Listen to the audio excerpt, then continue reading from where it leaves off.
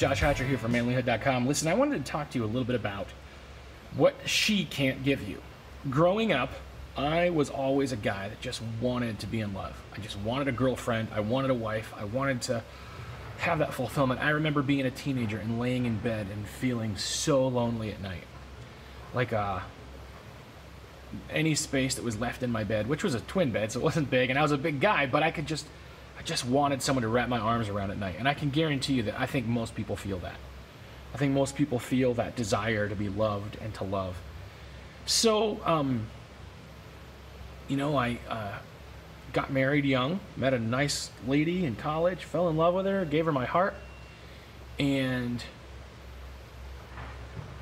I'm going to say about a few months into our wedding, I'm laying there at night and I'm holding her. She's in my arms, and I'm realizing that I still have that feeling in the pit of my stomach. That loneliness was still there.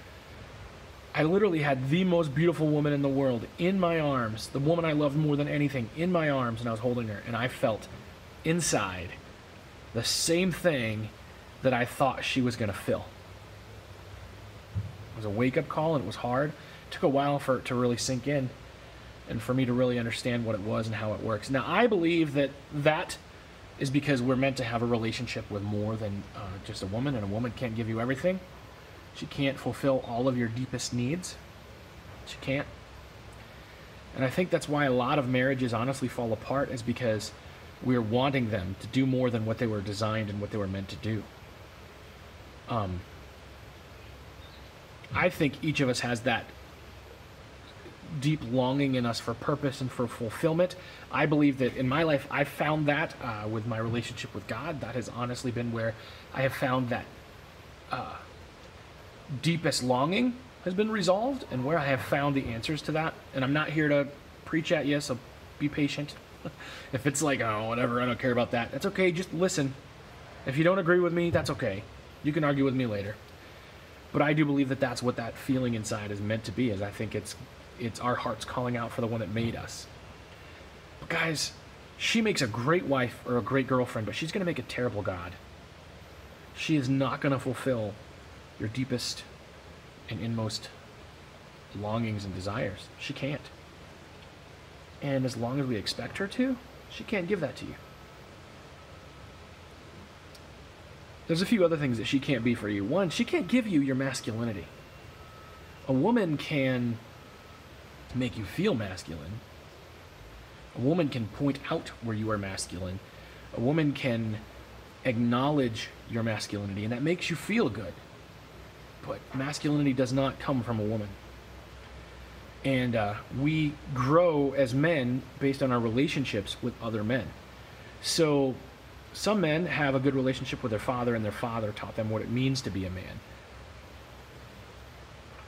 Some men don't have fathers, and they had to learn that lesson from someone else. And some men have never learned that lesson.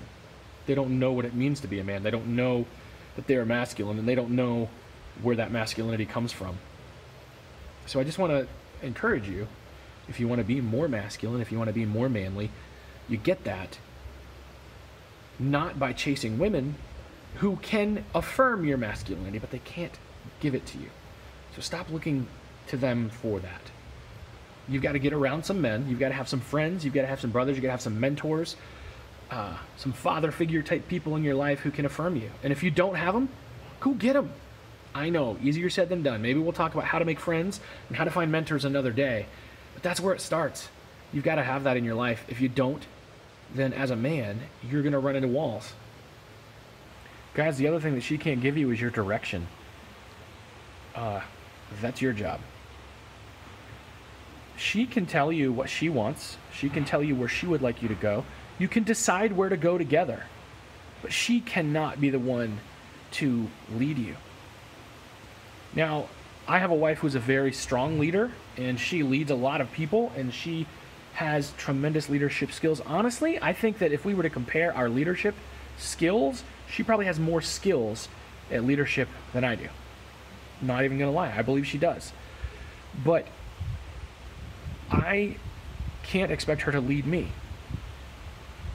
I need to lead myself, and I need to lead her. She needs to lead herself, and she needs to go with me.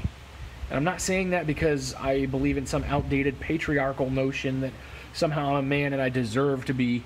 No, I don't believe that.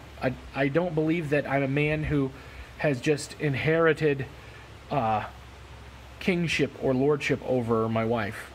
No, listen, I'm the patriarch and she's the matriarch, and we both lead, and we lead together. That's how we do this, and we make that work. She does submit to my leadership, even when I'm leading badly.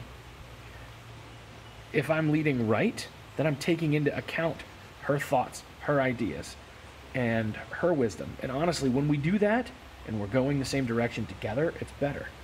But she can't be the one steering the ship. We do it together. Or I do it, and she follows. Most of the time we do it together, and it works best that way. But you can't get your direction from her. The other thing she can't give you is perfection. Stop expecting it. You know, she may be a great wife, she may be a horrible wife. And yes, she should strive to be better, just like you should strive to be better. But stop expecting her to be perfect. Embrace her for who she is, for where she is, for the flaws that she has. Encourage her to be better. Lead for her. Set an example for her. You be better and she'll follow, I promise. Or she'll get out of the way. But if you make your life better, that's what she wants. She wants you to make your life better, and she wants to follow you. That's what she wants. I believe it firmly. But as long as you expect her to be perfect, she's going to let you down every time. Don't expect perfection, but together work on improving. And I think that when you do that, you're going to find a much more fulfilling relationship with her. Anyway, guys, that's my thoughts for the day.